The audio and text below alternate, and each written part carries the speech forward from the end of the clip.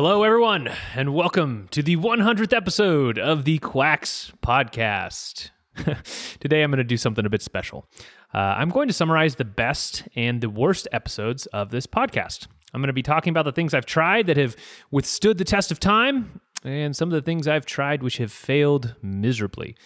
I'm going to be playing some clips as well from old episodes, which should be a fun walk down memory lane. So let's get started with episode number 1 and a reminder of what this podcast is all about. Here it is, a clip from 1, which is still true today. This is the idea for the podcast. And this idea comes from Nassim Taleb, and he's like this angry Mediterranean who yells at people on Twitter. But he's written some good books, and he wrote this book called Anti-Fragile.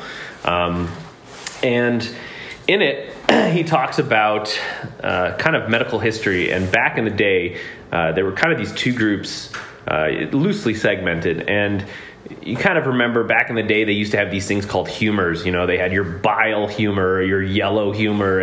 And these doctors would say, well, you know, you're getting too much fresh air. And so your yellow humor has ascended your blood humor. And basically the conclusion was always that we need to bleed you. That was always the conclusion, was bloodletting. So that was one group. And what they really did was they used rationality to come up with a treatment for the body. It was like they had this diagram of how the body worked, and they said, okay, 1 + 1 = 2, and so we're going to take your blood. And yeah, I don't know how they came at that. I mean, it was a rational system, but Out with the old, in with the new? Is that sort of the thinking there? Maybe, you know? I mean, if you had like too much iron in your blood, it was great. But leeches were big tech back then. That's right. All the blood, but none of the, hassle. Why get your hands dirty? Let the leeches do the heavy lifting. So anyway, they were a group, and then there was this other group called the empirics, and the empirics were kind of these, they were also called quacks, and basically they went from town to town kind of selling their wares. It's like, well, if your manhood isn't good, you need to eat goat testicles. And I mean, they had all kinds of wacky stuff. Well, yeah. Obviously that's what I do.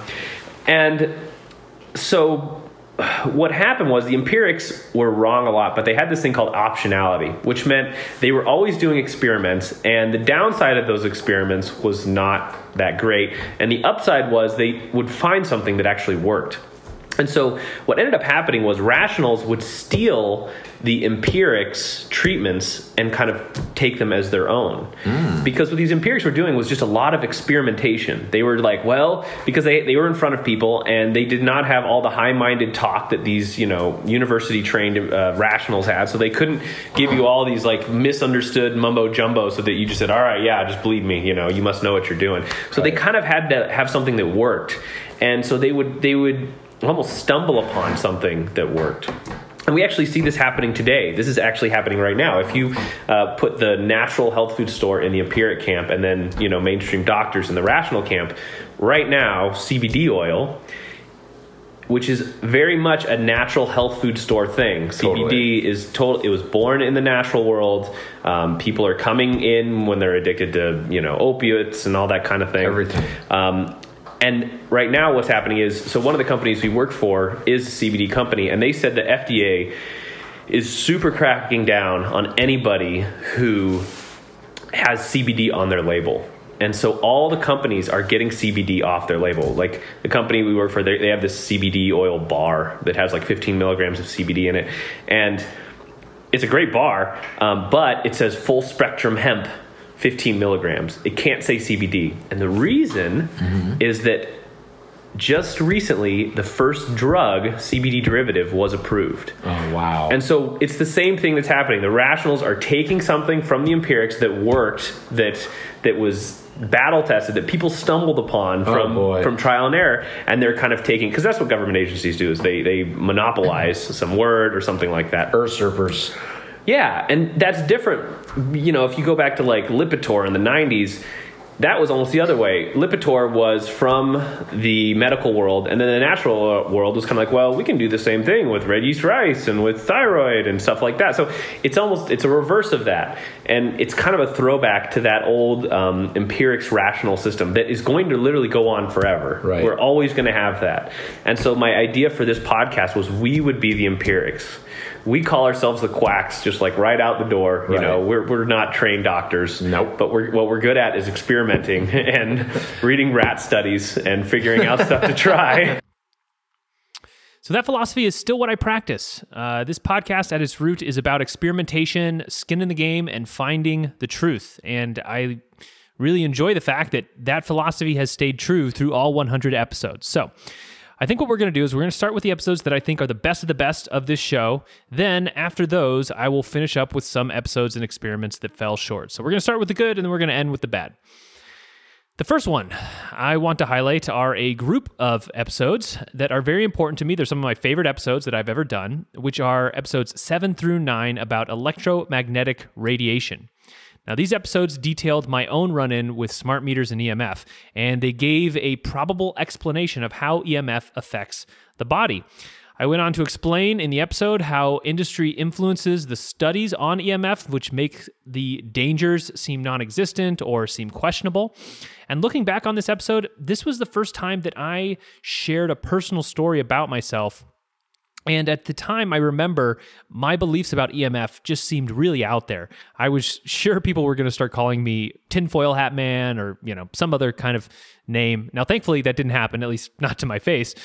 But since then, COVID and the lockdowns have really woken many people up to just how many lies there are out there in the health food world. I mean, a lot of people get very despondent and hopeless about some of the government overreach and all that fun stuff, but people really are waking up. And so I think there are more people who are coming around to the fact that EMF may be a problem. But when I released these episodes, I felt like I was taking a big leap. So here's a clip from episode 7 that I think perfectly describes EMF. So what I call EMR is I say that it is insidious in its effect because most people don't notice it, and its effects are subtle, but they're cumulative. So there's people who are sensitive to it like me, but it does affect everybody. And what EMR will do over time is it damages your metabolism, and you don't notice it at first. You just kind of become a little bit lazier. You come home from work, and instead of studying up on some opportunity to get yourself out of that 9 to 5, you just watch Netflix, or instead of going out with your friends. I mean, that was a big one for me. I just stopped going out with friends. You just watch YouTube. Yes. You gain weight. It becomes harder to go to the gym. It becomes harder to sleep. You might lose some weight here and there, but it just becomes harder to keep that weight off. And it starts to get to the point where maybe you feel like you can barely eat anything just to stay the same weight, and it's all going to your belly. Very weird. Yeah, this is what happens to people. Because it's probably affecting your thyroid and other glandular activity as well. And a lot of times people will tell you, well, you're just getting older, which... But you were in your 20s still. I know, right? You shouldn't be... The funny thing is if you... This is why it's insidious. Insidious means that it comes on, it's defined in the dictionary as it's developing so gradually as to be well established before becoming apparent. So you just think you're getting older. Oh, I'm just slowing down a little bit. I'm working too hard. I'm stressed a little bit. Right. But people aren't supposed to be pre-diabetic. They're not supposed to go from normal to pre-diabetic within 5 years. Right. And they're not supposed to be aging that quickly. If you look at our grandparents, many of them were full of health in their 50s, and only in their 60s and later is when they really started to slow down. So you're not supposed to be pre-diabetic, lethargic, obese in your 30s. Right. Especially if you're not eating very much. Yeah. That's the craziest. Well, and that's the thing is it snowballs. It gets worse and worse and worse. So I know countless people out there are just getting sicker over time, and they have every explanation, but they are not the correct ones. Right. Yeah. I really love that description. I would put these episodes towards the top contributions I have made to the health food world. I wasn't the first to have these problems for sure, but I know that in 40 years, when I look back on my life and the dangers of EMF are well known, I'm going to be able to point to these episodes and say, see, I was waking people up to the truth. I was telling the truth when it was not cool to be told, and people hopefully led better lives because those episodes existed and they listened to them, and that makes me proud. So that's why I like these episodes so much. I also want to mention episode 80. That is a good addendum to episodes 7 through 9. In 80, I explore which phones have the most and least EMF. That might be helpful as well. The next episode I want to talk about is episode 26, and that is the interview with Grant Generu. Now, this is the guy who believes that vitamin A is a toxin. This theory made quite the splash in the health food world as some people scratched their heads, some people scoffed and thought it was ridiculous, others tried it, and some people found some really promising results. Now, Grant initially was using this low vitamin A diet to help with a autoimmune disease and a kidney disease problem that he had, both of which he says he was cured from. And after he shared his results, other people started to experiment with the low vitamin A diet. They found it useful for their autoimmune problems, along with a bunch of other problems. So I tried this diet and I had some really amazing results. Not only were my blood sugars better, it made my teeth strong and white, my brain health and mood improved. I had some of the first real weight loss that I had had in forever. Now, interestingly enough, the creation of this podcast was only possible from my adoption of a low vitamin A diet. I remember it was like, at the time, this dampener that had been on my brain and just kind of always kept me gloomy and down. It was suddenly lifted and I had all this creativity and I felt happy and energetic. And I thought, oh, I need to start a podcast. I need to do some kind of expression. So it was just this amazing thing. Now, since then, Grant is still on his low vitamin A diet. I think it's been 7 years now. He says that he has no vitamin A deficiency symptoms whatsoever. In fact, he says his health is exceptional. So my verdict on this show and this theory, well, in some ways, I think the vitamin A is a toxin theory is the best example of the spirit of this show. This was an idea that was totally out there. It didn't make sense at all, but it gave results.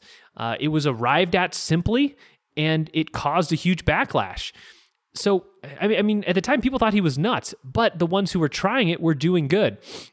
Now, do I think this theory is correct? Probably not.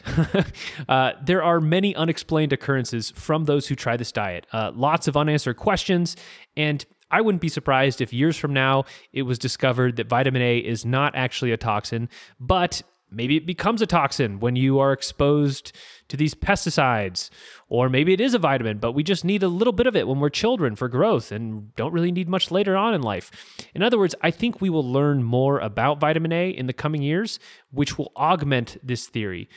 But in the meantime, the low vitamin A diet definitely works for many people. In fact, I still follow it. I eat a good amount of butter every day, which does have some vitamin A, so I'm not super strict about it, but I consider this experiment one of the best experiments I've ever done. So if you want to learn more, episode 26, and then I interviewed Grant again in episode 69. The next episode I want to highlight is number 28, titled Dopamine and Leading a Meaningful Life. Now, this episode had great feedback. It connected a popular neurotransmitter with how you live your life in a meaningful way, and here's a clip from that episode. For simplicity's sake, what dopamine does in your brain is it increases your perception of a future reward or suffering. Interesting. All right? So this is important because many publications and news outlets, they're going to confuse what dopamine does. They're going to say it's the pleasure hormone. They're going to say it makes you feel good when you do something. Dopamine is what you feel when you can see in the future a reward coming towards you. Whoa. So it's almost like hope a little bit. That's what dopamine really is. It's like hope. Right. It's not the actual satisfaction you feel at getting something you want. So it's the promise. It's the promise. Yeah. Dopamine is basically what propels you towards satisfaction and away from suffering. But the actual satisfaction you feel at, good foods, good sex, or, all the other pleasurable human things. Right. That's actually a mix of other brain chemicals like oxytocin or endorphins, maybe serotonin. Mm-hmm. But that's not, those other things aren't, those things actually inhibit dopamine. They actually bring it down. Really? Yeah. So it's important to kind of get that distinction that dopamine is not satisfying. Okay. It's like propelling. So listening to that episode really does make me miss Brian quite a bit. He was a fun co-host, and he really added energy to each episode that, the podcast definitely changed after he left. That is for sure. Anyways, that's a good episode. It's well worth a listen to learn more about dopamine, ADHD, cocaine, amphetamines, finding meaning in your life. It's got all that stuff. And A great addition to this episode is number 37, which is about serotonin. So dopamine and serotonin have this very tight relationship, and understanding both can really open your eyes to how they influence our perception. That understanding of that relationship, for me, it definitely has changed things about how I lead my life and where my goals are. So definitely worth listening to. The next episode I want to cover is number 29, about getting a colonoscopy. Now, what I love about this episode is it shows what you can do if you are willing to deeply research a topic. And it also contains maybe one of Brian's best jokes ever. Here is that clip. That's what colonoscopies are for.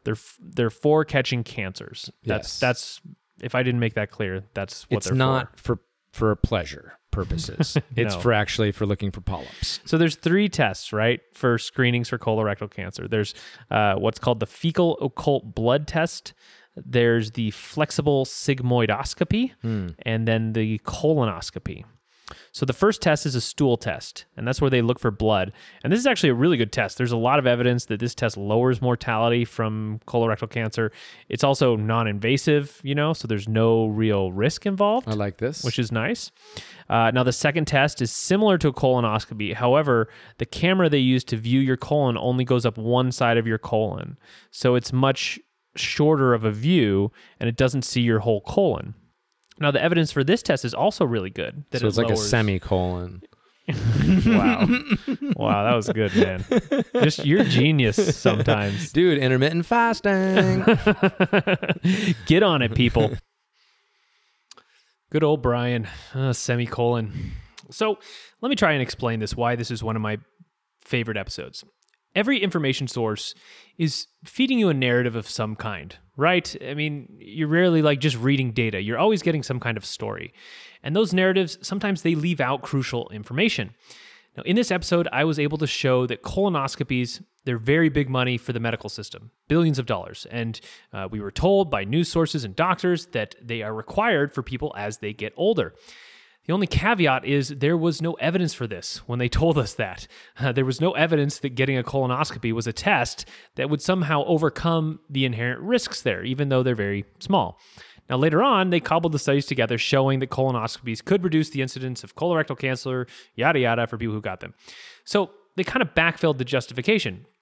But this story is a recurring theme of the medical establishment, and it is the reverse of how it, quote unquote, should work. What they do is they find something that makes a lot of money but isn't too risky. They tell everyone that they need to do it and get the capital S science, the science, to validate the message later. So it goes money, mandate, validation. In theory, it should not work like that. It should work like inspiration, discovery, validation, and then money, then selling it. And not only that, this corrupt process, it ends up being a real double standard because natural therapies get criticized for a lack of evidence, which is true. There's not a lot of money compared to pharmaceuticals going into natural therapies. They'll say, hey, this doesn't have a ton of evidence for it. It needs more study. But if the money is there, if there are dollar signs like in colonoscopies, it gets a very different treatment.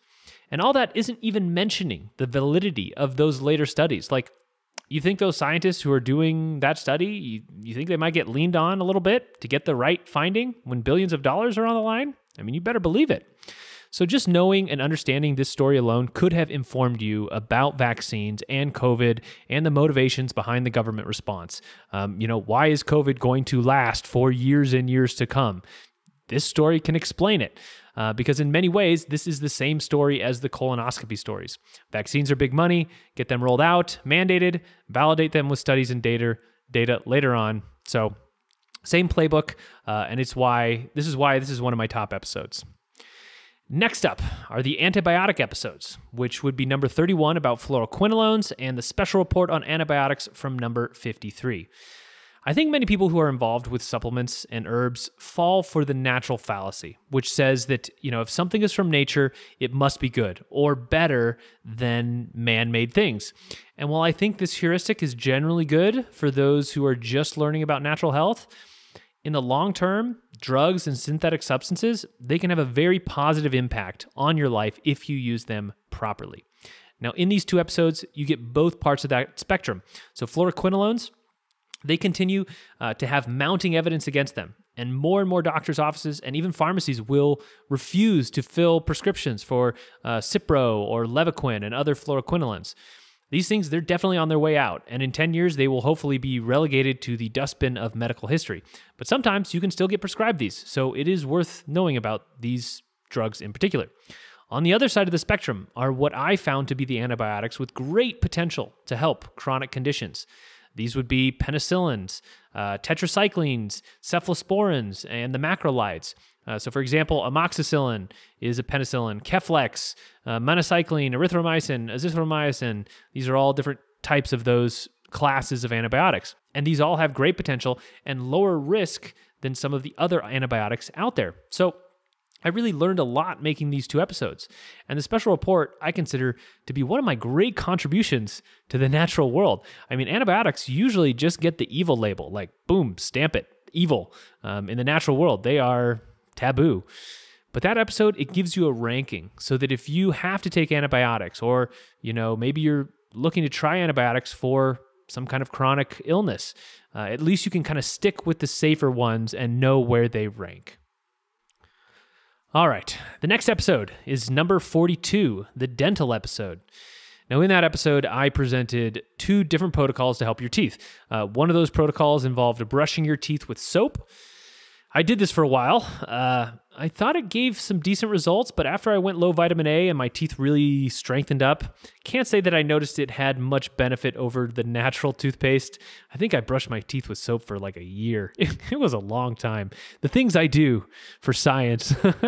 So I switched back and forth between the soap and the natural toothpaste for a while, and I do think soap, I think it just did a worse job. So I will say from that episode, using Closis and ACT mouthwash, which was the non-soap protocol, those work great, and I still do those to this day. So that dental episode, hugely popular, very loved by many people. Brian and I were asked to do more on the subject, but it was hard to find another angle to discuss until the root canal episode, which was number 78. So that one may be worth checking out in conjunction with 42. Next up is Ken Lasseson's interview, which is episode 49. Now, this episode was polarizing. Some people liked it, some didn't find much value in it at all. But personally, I found this episode and being introduced to Ken Lasseson's microbiome website to be one of the best effects on my health. I do a microbiome test every 2 months or so, and I upload that data into his website.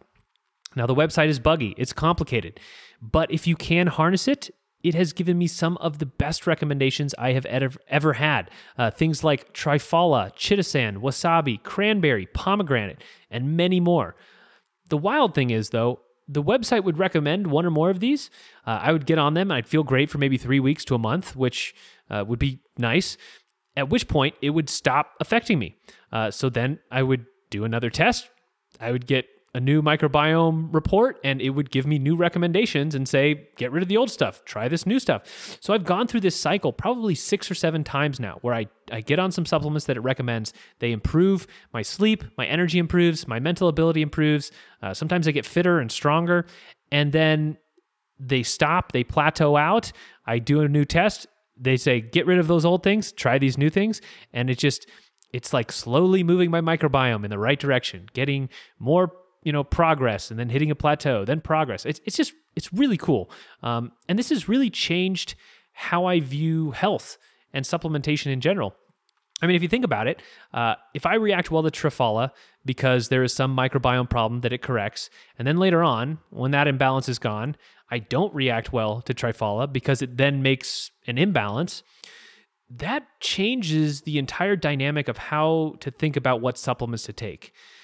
To me, the microbiome was the missing link. It was like going from a geocentric model of the universe to a heliocentric model. So the geocentric model said the Earth was at the center of the universe, and you could make that model work. If you wanted to predict where a planet would be, you had to do all these bizarre equations and account for retrograde movement. It was really hard, but you could manage it. Then Copernicus came along, said, hey, let's put the sun at the center of the universe, and it made just everything so much easier. So that is kind of what Ken Lasseson's site does. It makes sense of why you are reacting to certain things positively or poorly, or why you reacted great to cranberry supplements last year, but now they do nothing. Our gut microbiome is constantly shifting and changing and adapting to the food and the supplements that we take. It's this constant moving target. I mean, I wish it were simpler. I wish it was just like, yeah, you take this and it does this. But I just thank God that Ken has this site that, and he gives it away for free, that at least gives some hints about what to take that might be healthy. So my recommendation is, if you have health issues and you are serious about wanting to take the right supplements and eat the right foods, you should be getting microbiome tests done every couple months. You can get them from Thrive, which is now called Ombre, which is a stupid name change. But I think they just had a Black Friday deal for $59 for a test kit. So they aren't super expensive. And, sometimes they're up to 100, sometimes they're down. So I tend to buy a few when they're cheap. You can take that data, you can upload it into Ken's website. And if you're serious about this, you're going to need to watch several YouTube videos on how to make Ken's website work for you. But once you get through all that, you will be amazed at the power of this tool. You'll be amazed at what you can find. And it's just helped me so much. I will say, there probably are conditions out there that the microbiome doesn't really play into that much. So, maybe I'm a unique case. I've had symptoms of chronic fatigue, type 1 diabetes, that's all related to microbiome in a lot of ways. So there are people that maybe it won't do much for them, but it is a very powerful tool if you are serious about the supplements you take. So that was episode 49. You can also listen to other episodes about the microbiome from Chris Campbell, Keith Bell, and Jason Harlech. That would be episodes 60, 67, and 72. Episode 64 details a personal experiment with herbs and antibiotics that I used to change my microbiome, which was very transformative for me, and that has stayed with me ever since. So that's also a good one to listen to as well. All right, the next episode I wish to discuss is 75, about raw meat. Here's the clip from that episode. I went down to Sprouts and grabbed myself a grass-fed steak. I think it was a New York strip. So I took it home, I cut it up into 1-inch pieces and put it on a plate, and I just looked at it. Now, these bright little red cubes, they did not look appetizing. It had a fairly, meaty kind of blood smell, which was not very appealing either. But I went for it. I took a piece, popped it in my mouth, started chewing, and I kind of had to chew it off to the side of my mouth. I didn't let my tongue touch it. It was just too much out there, so I just kind of stuck it in the side and chewed it that way. And it tasted like cooked steak does, but basically without the good part. That's the best way I can describe it. It was like, oh yeah, this is like steak, but just it doesn't taste good.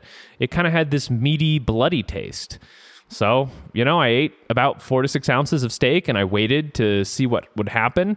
A lot of the YouTubers had said, my gosh, raw meat, it's on a whole other level. It's going to blow your mind.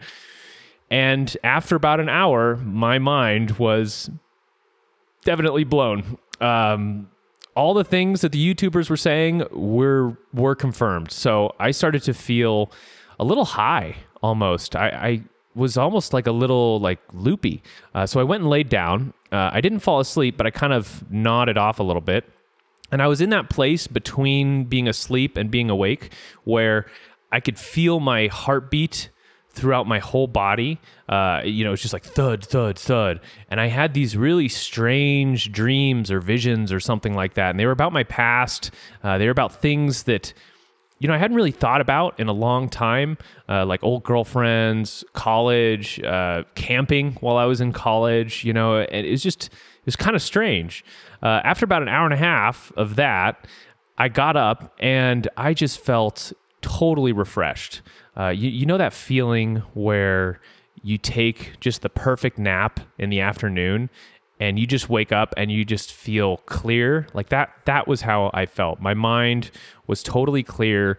I was awake, but it was almost like someone had turned off all the thought noise that was in my brain. I was totally present.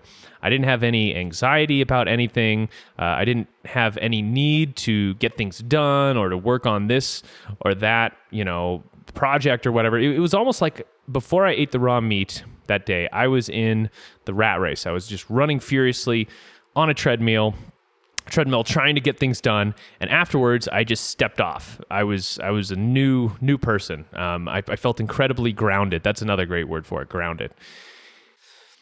So yeah, raw meat was a bit of a trip the first time I tried it. I still eat raw meat to this day, so it has been maybe a year and 2 months. I've never been sick. I don't eat it every day anymore. I think when I first started, it was really feeding something that needed to be fed inside me. But after about 6 months or so of that, I backed off, which felt better. I don't have the cravings for it anymore. You know, when I first started, it was like, oh my gosh, I need this. It was a very strange feeling. It was a craving like, I don't know, you have cravings for chocolate or sugar or fat or something like that. It was a much different craving. It was a deep craving. Like somewhere deep inside me, there was a wolf howling and saying, give me more. And again, I feel like I've said this a few times already, but this is one of the best experiments and discoveries I have found. Raw meat changed who I am. Before raw meat, I was one person. After it, I was more confident, more present, more driven. When I was eating raw meat every day, I felt like a hunter. I felt like this lion on the prowl. It sounds crazy talking about it, but there is a real reason why tribal peoples love and prize raw meat. The life force from the animal is still present. You haven't cooked it out, and you can add that life force to your life force, just as nature intended. So, now I should say I did have some side effects from the raw meat. One of my ears got clogged in what I think was oxalate dumping. I had some constipation and other digestive issues, so there may be some fine-tuning to be done there. It's not just a panacea where you can just get on a bunch of raw meat and you'll be fine. You definitely need some adjustment, but if you adjust to it, man, it is good stuff. And so each day I eat about not each day, but every 3 days I eat about half a pound of raw steak and raw chicken, and never gotten sick. It's all local too. Chicken's local, beef's local, and if you can manage that, that's definitely the way to do it. In addition to episode 75, episode 77 is an interview with my friend Weston, who is also a raw meat eater. I've heard a few people say that while my episode intrigued them, Weston was really the one who actually convinced them to try raw meat. And he's been doing it for, I think, 4 years, just longer than me, a lot longer than me. So he's a great resource. Episode 75 and 77, those are the raw meat episodes. Next up is episode 92 about Dr. Sarno, which only came out earlier this year, but is definitely worth mentioning. This is a guy who connected suppressed rage with back pain. And here's a clip from that episode. So Dr. Sarno took this model and he found that through our lives, when we don't express our emotions, we deposit them into our unconscious, almost like a bank account. Now, these emotions are coming from the id, so they include desires, angers, and sadness. These emotions are also coming from pressures by the superego, which is saying, you have to act this way to be a good person, and you made a mistake there, and you need to be better at work, and all those kinds of things to try and cajole you into being what is considered a good person in your mind. So you have this suppression bank account that can hold a certain amount of anger, sadness, guilt, and pressure before it fills up and it starts spilling over into our conscious mind, because that's kind of what the active suppression is. It's taking something that's trying to come to the forefront into our attention, and it's saying, no, push that back into the unconscious. And so we only have a little, a little space, a little bank account before we can't suppress anymore. Now, the most intense of these emotions is rage. Now, rage is created if we suppress anger over and over again. It builds up in the unconscious, the id, until it boils so hot that it turns into rage. So you can imagine something bugging you, kind of annoying you, and then something else happens that also bugs you, and then it happens again and again until finally, it isn't frustration you're feeling anymore, but you're just like angry out of your mind. That's rage. Now, when anger turns into rage and starts spilling over into the conscious mind, it becomes very dangerous. Out of all the emotions, so mad, sad, glad, or afraid, those are the main 4 categories. Out of all of these, anger is probably the most dangerous and has the potential to get us killed. For example, if you are driving and you go into a rage, you can kill someone or you can kill yourself in some road rage accident. And your mind understands this. It gets that rage is some toxic stuff, and so it wants to help. And when the mind sees this rage build up, it looks at the situation and says, this rage is very dangerous. If it blows up, bad things could happen. It's better that I distract myself from this rage than express it. And it does this by causing pain and other symptoms within the body. And pain works very well as a distraction because physical symptoms can take up our whole attention. People can become obsessed with their pain and shape their entire life through trying to avoid it. So to the mind, causing pain can be mission accomplished. We did it in avoiding the rage. I love Dr. Sarno's work, and I continue to marvel at how well he connected the emotions and the physical symptoms better than any other person I've read about. I mean, I don't have back pain, but he was just such a great connection that he was able to find through years of experience. I believe that if you are trying to heal from something or you have a new ailment, reading his books and applying his model to what you are going through, even if it isn't back pain, it's going to be advantageous. For me, just journaling and asking the question, what am I angry about, and writing for half an hour, I found this to be a fantastic exercise. I would find out things that I was angry about that I had no idea were bothering me. And afterwards, it was like being free from this load that I was carrying around without even knowing. Think about that. You have this load you're carrying around and it causes back pain, just like large loads cause. So big thumbs up for Dr. Sarno and episode 92. Next up are some runner-up episodes that are good. They have important topics, but just didn't quite make it to that elite level. Episode 45 about nicotine. This is one of the least listened to episodes. People hate nicotine. I'm not sure why. Probably all of the terrible press from the 90s. But nicotine gets a bad rap, and it can be very useful. I use it for all my Quax interviews, and it makes them so much easier and more fun. So as long as you can kind of keep your use of it to once a week, maybe a little more, a little less, it can be a great tool in your performance arsenal. Very low side effects, great brain booster. So all that. Episode 54 about lumbrokinase. This is one of the better supplemental enzymes out there that I still take today. I take a lot of it. It's good if you are exposed to mold or have inflammation or just lots of other things. Episode 56 about MRI dyes with Molly and Dr. Walsh. Very important topic because most people will get an MRI at some point in their lives. I still talk to Molly sometimes, and that gadolinium crap, that is just the worst. That is something definitely to be aware of. Episode 61 about how to fix your eyesight with Esther is next. It may take a while. It may take practice, but if you put in the work, you can fix your eyesight. Next is episode 74 with the legendary Carrie Madej about the new mRNA vaccines. This was my most popular episode ever. I think it got 10,000 views, 12,000 views. It's still climbing, so pretty amazing episode. We're going to see if she's right or wrong in the next few years. I know where I would put my money at, but I could be wrong. You never know. Episode 83 about air purifiers. I put a bunch of work into this episode, and I am very proud of how it was laid out and explained in a simple way. This episode, if you're interested in buying an air purifier, it's going to be a great resource for years to come. Okay, those were, in my opinion, some of the best episodes of the Quax podcast. Let's talk about some of the experiments and episodes which really did not hold up well over the years. These are maybe things that were exciting, but which ended up falling on their face in the long term, or maybe supplements that, they worked for a while, but then stopped, or maybe they did have a clear benefit, but then the side effects made them not as good. The first thing is CBD from episodes 3 and 5. Now, at the time when these episodes aired, there was a lot of questions around CBD and what it could possibly do. People were using CBD for digestion, pain, sleep, and a host of other ailments with some very impressive results. Since then, the CBD market has completely crashed. I know this because one of the companies I work for sells CBD, and they have had their sales cut in half multiple times since the heydays of 2018 and 2019. Now, in that time, I've become less and less positive about CBD. I know some people are going to disagree with me strongly on this, but the shine has rubbed off on CBD. I think for short-term use, it's probably okay, and it has some stronger effects. But for long-term use, I think it can have a poor effect on the liver. I've talked to a couple people who have used large doses of CBD, and they now have like new autoimmune problems. Now, these people are unique in that they were taking hundreds of milligrams. So most people, they probably won't run into this issue. And I think CBD will always have a place in helping people sleep or fixing digestive problems at lower doses.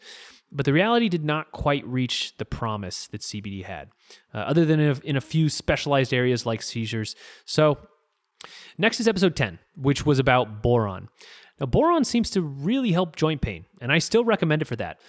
When I was on it, all my tissues felt more solid, and I think it's very good for that in particular, but I also think it raises estrogen, and it lowered my kidney function long term. So there are drawbacks there that I think may be acceptable to some people, but they weren't for me. And it also makes you a horny madman if you take a lot of it. So I guess if you need help in the libido department, 12 milligrams of boron would probably do the trick. And it's probably totally acceptable to use in that way as a one-off if you are so inclined. Next is episode 25 about a broccoli extract called sulforaphane. Now this stuff has real promise, but it is very powerful. I tried it several times. I don't think on balance it was good in the long term. There were short-term benefits, but I was not really able to make it work. Now, this was before I knew about the microbiome, so I was kind of shooting in the blind with this stuff. Next is episode 51 about Kava Kava and the local Kava Kava bar here in Phoenix, Arizona. This was a fun episode because me and Brian, we went down to the Kava bar and it was a blast. We hung out and it was fun. Now, Kava is supposed to be relaxing, and it kind of is. It's like being drunk without the dizziness and bad parts. But mostly it just made my tongue numb and was kind of a cool novelty and cost me a lot of money. So, next is episode 81 about lifespan and NAD boosters. Now, this episode was a review of the book written by life extension expert David Sinclair and all of his recommendations on how you can extend lifespan. The NAD supplements that he talked about didn't work for me, but maybe there is promise there. The NAD infusions, on the other hand, were quite awesome. They were super expensive, but are some of the best brain boosting experiences that I have had. So I would do this, and for maybe 3 days after an infusion, I had perfect recall. I was fast, I was clever, I was funny. Every word was at the tip of my tongue. It was great. So an NAD IV, I think it's a great way to show you what kind of potential your brain has. But you do pay for it. Stuff is definitely not cheap. Next up is episode 85. Which was titled The Weight Loss Supplement That Also Helps You Sleep. Now, this was about chitosan. Now, chitosan has to be one of the best supplements I've ever taken that completely stopped working after about 2 months. I mean, this thing made me sleep amazingly, it gave me vivid dreams, it gave me energy to work out during the day, and I lost like 5 pounds on it. I was blown away at how well it was working. But it stopped working around a month and a half in. It stopped helping me sleep. It just did nothing. I didn't feel bad, but just nothing seemed to be happening. However, under the surface, something was happening. It swung my microbiome from a healthy balance between Firmicutes, Bacteroides, and Proteobacteria to a massive imbalance with very high Bacteroides and Proteobacteria. And this took me, maybe 4 months to undo. So this episode, the chitosan one, it came out in May. I took chitosan for a couple, so maybe until like July. And just recently in October, my microbiome was back to a semblance of balance. Now, this wasn't a bad experience for me. I didn't feel bad, but from what Jason Harlick says about a healthy microbiome and the fact that Firmicutes don't have lipopolysaccharide and Proteobacteria and Bacteroides have a lot of lipopolysaccharide, so that's endotoxin, I know that I was in kind of dangerous territory. So I don't know, maybe the way to take this stuff is to take it for a few weeks every 3 to 6 months or something. I'm not sure, but if chitosan shows up in my microbiome recommendation again, I will definitely approach it differently. Maybe I'm going to pulse it or something like that. Next up is episode 89 about grounding with Clint Ober. Now, this episode and topic had so much promise. The way he explained inflammation and how helpful grounding could be, it was just, it was so convincing. But sadly, it just didn't work great for me and others that I know who tried it. And in particular, it was the grounding mats and bracelets and sheets that I think didn't work that well. Going outside and walking around barefoot to ground yourself is actually pretty great. And no one I've seen or talked to who does that has ever reported bad effects. The problem seems to come in when you get a grounding pad and you plug it into the grounding hole in an outlet. So, at first this was great. I had a grounding mat at my computer. I had a grounding sheet on my bed. It relaxed me. It helped me sleep. Also seemed to lower water retention. Maybe it helped me lose weight. I'm not sure. But after about a month, it started doing the opposite. It started to stimulate me. I had trouble sleeping on the grounding mat. And today, I don't use grounding at all. Perhaps there is some way to use the mats effectively, but I personally think the best bet if you want these benefits of grounding is to get your bare feet or your body in the grass and dirt and do it that way. I actually asked Clint in the interview if the mats were different than just going outside and walking around barefoot. And he said, no, they're the exact same. Gotta say, my experience says otherwise. Still, a fun episode to listen to for Clint's experience and how he discovered grounding. Okay, so that's it. Now, I know there are some great episodes I didn't mention. I didn't talk about Mutaflor or Turkey Tail. I also didn't mention all the supplements I've talked about that, did okay in narrow ways, but weren't generally useful, like Vitex, Holy Basil, L-theanine. So some were left out, and I'm sure there are some favorites out there that didn't get mentioned, but these episodes were the most impactful in my opinion. And I want to end here with some thoughts. The first episode of the podcast was released on February 18th, 2019. So it is coming up on the 3-year anniversary, which is pretty amazing. I'm totally proud of the energy that I have put into this podcast and the information that I have discovered and spread. I've met some amazing people, and the show has been really crucial in turning my own health around. When I started this podcast, I was maybe 20 pounds heavier with way more health challenges than I have now. And I've learned the lesson that, if you really want to solve a problem or become adept at something, you can't do it by just reading and following other people. You have to go out into the proverbial wilderness and see what treasure you can bring back. I tested things I would never have touched if it were not for this podcast.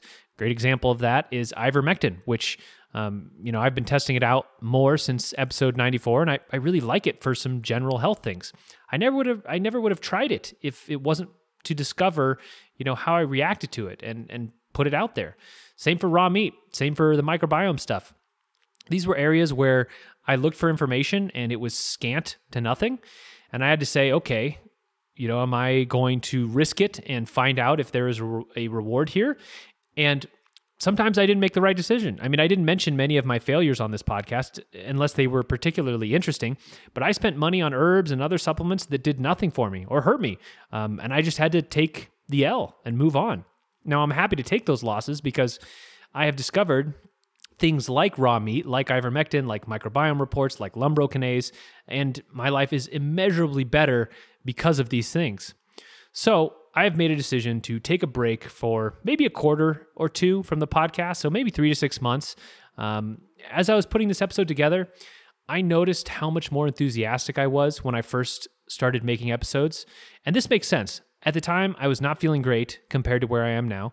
I was researching constantly, and having a way to put that research out there in an organized and entertaining fashion was really good. It was a good practice. It was, I liked doing it. I enjoyed it.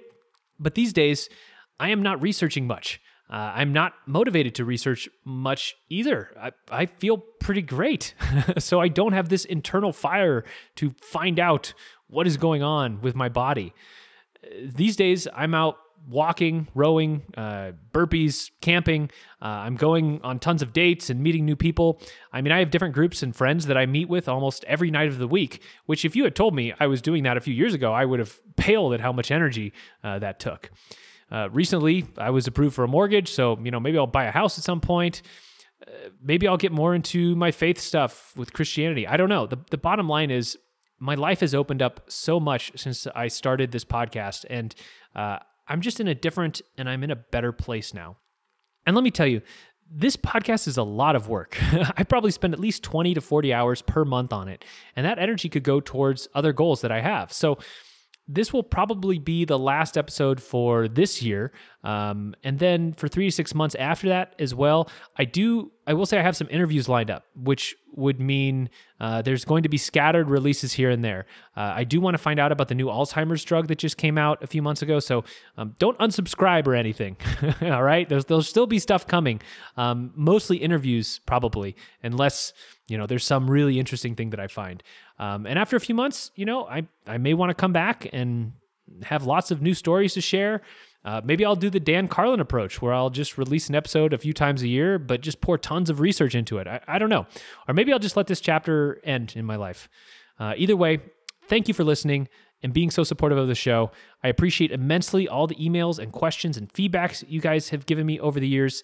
It's just been so awesome. And the friends I have made and the conversations. I mean, I was approached by a lady the other day in a grocery store who I know, who just started listening to the podcast, and she was just overflowing with how good it was. And I was just like, wow, this is awesome. So I'm definitely not closing the book on the podcast, but I also need to put my energy towards some other real life things. And the podcast is going to have to take a step back for a little while.